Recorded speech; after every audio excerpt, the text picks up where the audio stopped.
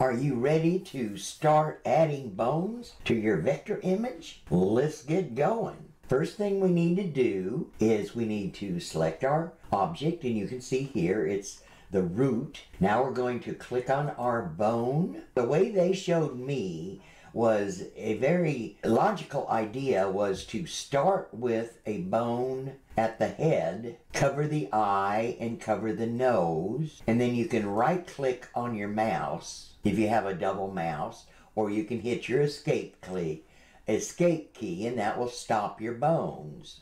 The next thing, the reason they do this is so that you're able to move the head. Now we're going to highlight the bone 1, and we're going to say we want to add bones, and we're going to add it to bone 1. So that's going to be another section of bones.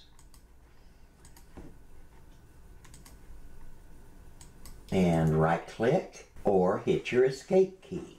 Now we actually now have all of our bones. So we'll turn the bone off, and you can preview here. We can see with the backbone, we can move the entire back end, and with the front bone we can move the head area, the whole area, and then with the very front we can move just his nose if we want. So I think we've got our bones set. In our next lesson, we're going to learn how to add our springs to it.